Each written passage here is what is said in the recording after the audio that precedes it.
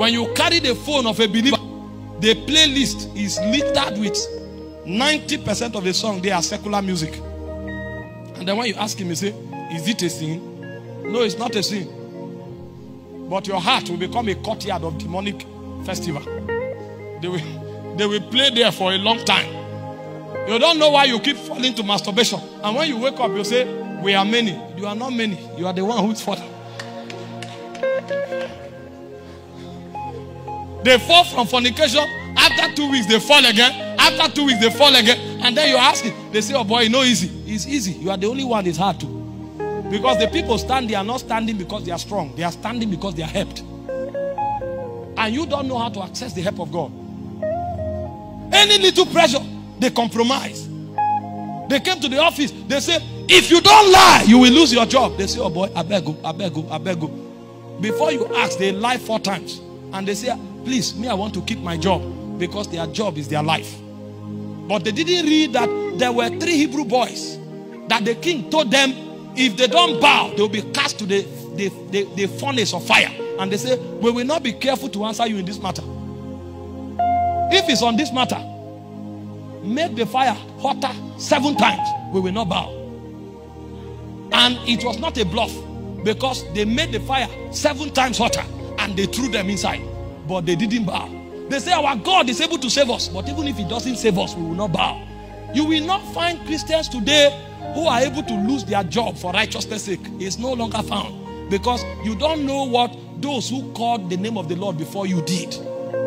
If you know that some were thrown to the lake of fire, you will know that your job is nothing. You say, Paul and Barnabas, these be the men that have started their lives for the gospel. But you have to listen and read to know. The reason your walk with God is shallow is because you have not heard what others did. You came, you say you are an apostle. You walk like this. Go and check the apostles of scriptures. When you know what they did, every day you ask God to help you. I'm a prophet. You are a prophet. Do you know who a prophet is? A prophet. And when you check prophet's text message is with 7 ladies. He has appointment with all of them. And what they are discussing, you can't hear. Meanwhile, in the days of old, when a prophet entered the city, he comes with the government of righteousness. If he cries, even the king will tear his clothes and repent. Meanwhile, our own prophecy now is, your name is Martha. And the next thing, Martha will chat you later.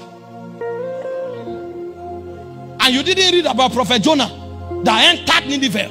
And when Jonah cried, even the animals repented. You know who is do you know who a prophet is?